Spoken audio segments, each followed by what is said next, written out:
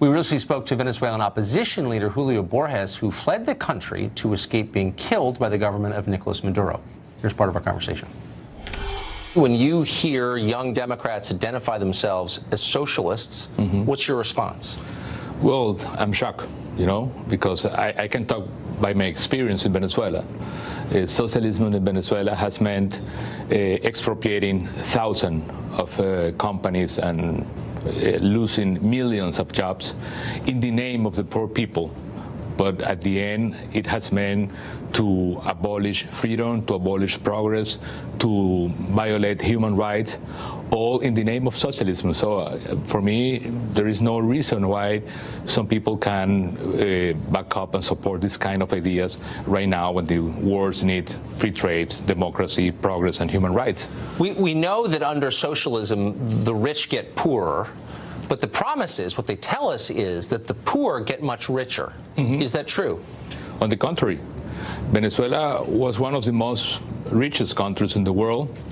It was a land where the people went in the 20th century looking for progress.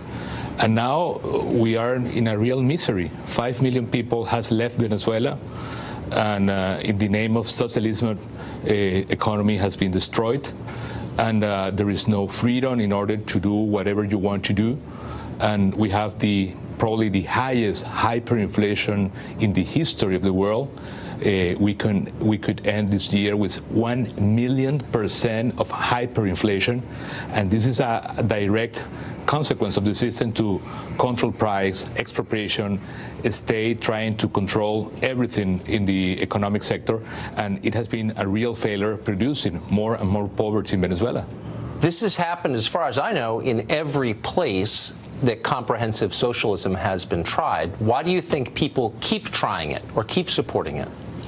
Well, sometimes you see, for example, socialism has been a failure not only in Venezuela, also in Nicaragua or Cuba, in Latin America, in Eastern Europe, in the former Soviet Union. So there is no one single example of a good success of socialism, because socialism at the end always ended in totalitarianism, in a dictatorship.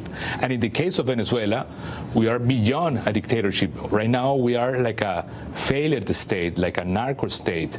And all over Venezuela there is no institutions but corruption and different groups trying to get the money from the oil.